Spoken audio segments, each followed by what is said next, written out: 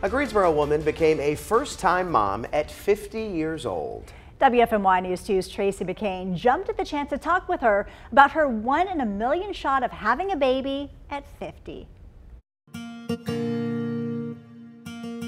Married in 2008, Susie and Tony Troxler were happy being a family of two. We got married a little later in life, obviously, and we just assumed we'd get pregnant, like most people. And, 1 year turned into 2. Yeah, when it got to be like 9 years, 10 years, 11 years, then we're like, okay, something is up here. We're not sure what it is. They both had dreams of becoming parents. And I had a boatload of fibroids, uterine fibroids. But a mountain of health hurdles put their baby dreams on hold. I was too old, and Tony had some medical issues, and between the two of us, there was not going to be a baby. Let me start over here. I need your ages. I'm 50. I was born in 1971. I tell people I have no shame in that whatsoever. And I'm 61. I was born in 1960.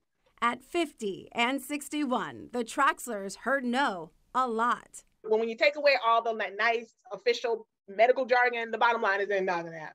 So you're going to need a whole lot of help if this is going to happen. But finally, they met a doctor who said yes. In this situation, given her advanced age, no one had really given her or given them their options for attempting to conceive. Cone Health OBGYN Dr. Carolyn Haraway-Smith says a 50-year-old first-time mom is pretty rare. I don't think a pregnancy at this late age is for everyone. Complications are common, and both mom and baby are labeled high risk. But when you want something, no matter how crazy, no matter how impossible, if that's the dream in your heart, go for it. So they did. Dr. Haraway-Smith referred the Troxlers to Carolina's Fertility Institute. Here, doctors removed her fibroids, performed rounds of egg collections, and IVF. None of that worked, none at all. The Troxlers were down to their last embryo. They bring in for the ultrasound, and the first thing they were like, oh, she's moving. And I'm like, and she was a teeny little thing then. So I'm like, yes. Great news for the family in February. Here she is. And even better news in September. This is Lily, Lily, Antonia, named after her daddy, Troxler. Got to get your little face so they can see you, lovely. 5 pounds, 12 ounces, and every inch. Is she daddy's little girl? Before she was even born.